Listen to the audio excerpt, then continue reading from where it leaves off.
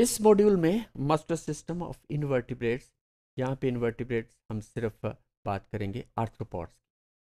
Arthropods जो कि maximum number of animals हैं अमंग द इनवर्टिब्रेट्स, और हमने देखना है क्योंकि ये ज़्यादातर एक्वेटिक भी होते हैं, टेरेस्ट्रियल भी होते हैं, तो यहाँ पे हम बात करेंगे ज़्यादातर movement in terrestrial locomotion in invertebrates, particularly the arthropods. So there are three types of locomotion which occurs in terrestrial arthropods or the invertebrates, which is walking, then jumping and flight. Now we take it one by one. Walking. Walking के लिए क्या चाहिए? Walking की जो requirements हैं, ये flexible joints चाहिए, फिर उसके अलावा टेंडन्स चाहिए। और टेंडन्स क्या होते हैं? टेंडन्स वो एक कॉर्ड लाइक स्ट्रक्चर्स है which is a very hard tissue जो कि मसल्स को स्केलेटन के साथ मिलाते हैं, तो इन्हें हम टेंडन्स कहते हैं। और तीसरी चीज़ obviously the muscles that attach to the exoskeleton. तो walking limbs of highly evolved, ये आर्थ्रोपॉड्स के अंदर ये वॉकिंग लिम्स हैं, ये हाईली इवॉल्व्ड हैं एवोल्यूशनरली। और इनका structure, limbs, they are composed of series of jointed elements that become less massive towards the tip, और ये ऊपर से बड़ी होती है, फिर ग्रेजुअली टेपर होती है, और इस तरह ये बहुत पॉइंटेड हो जाती है कोई भी अगर इसकी लिम्ब है।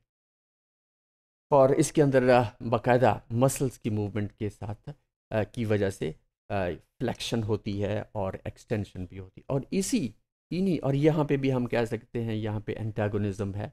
There are muscles which work oppositely, and then these joints they extend and then they bend, और इन्हीं joints की bending और extension से ये animal फिर move करता है, crawl करता है।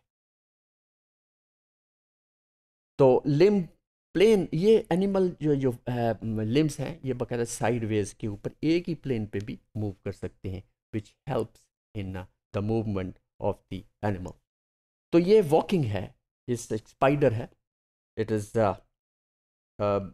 यहाँ पे स्पाइडर, इट इज़ इसमें राइट साइड पे ऊपर दिस इज़ एन इंसेक्ट जो 6 लेग्ड एनिमल है, और ये है तो आर्थ्रोपोड, लेकिन ये एरिकनेड है, इट्स स्पाइडर।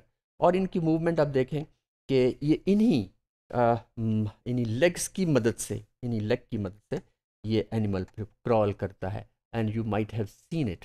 और इसमें हम देखा होगा कि ये मूव बैक करते हैं और ये फॉरवर्ड होते हैं, और इसी तरह इनकी एक खास कोऑर्डिनेशन की वजह से this animal moves forward, and same is true in these ants.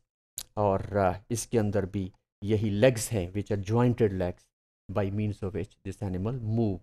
तो वॉकिंग के बाद this is another style of insects which is jumping. और जंपिंग के लिए भी ये एक लिम्ब की डायग्राम है जिसके अंदर ये फीमर है, देन द टिबिया और टार्सस।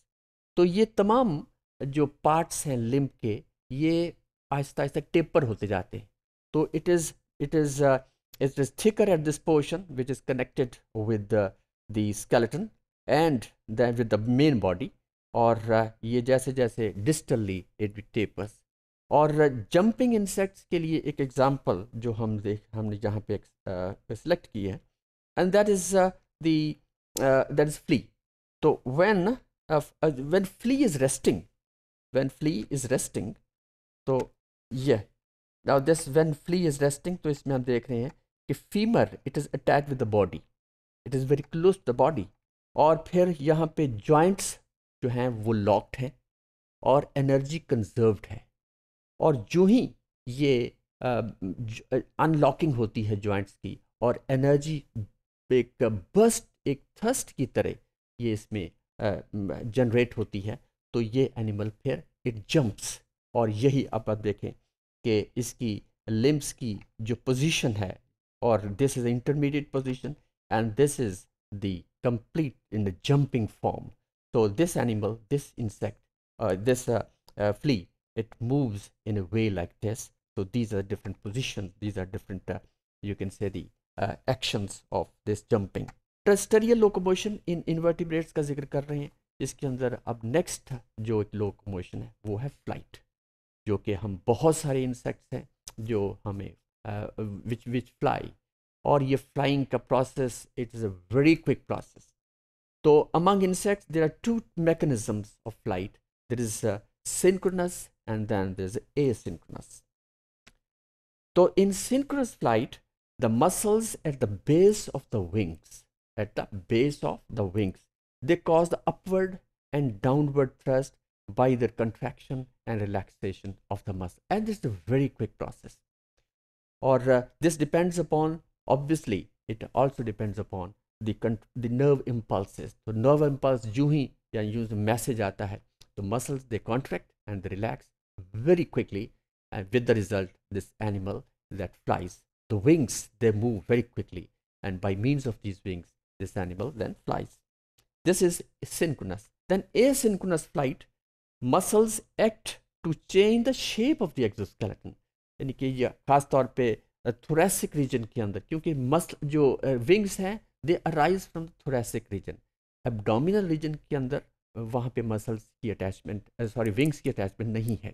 थोरेसिक रीजन के अंदर विंग्स की अटैचमेंट है, और वहीं पे ये this is a quick move up and down movement of the skeleton, and consequently इसके अंदर भी मसल्स हैं, और इन्हीं मसल्स की मूवमेंट से, इसकी कंट्रैक्शन और रिलैक्सेशन से विंग्स फिर मूव करते हैं by the up and down movement of the thorax, and that is the asynchronous movement. और इसके अंदर फ्लाइज हैं, वेस्प्स हैं, और बहुत सारे innumerable type of insects which move, which have the ability of flight.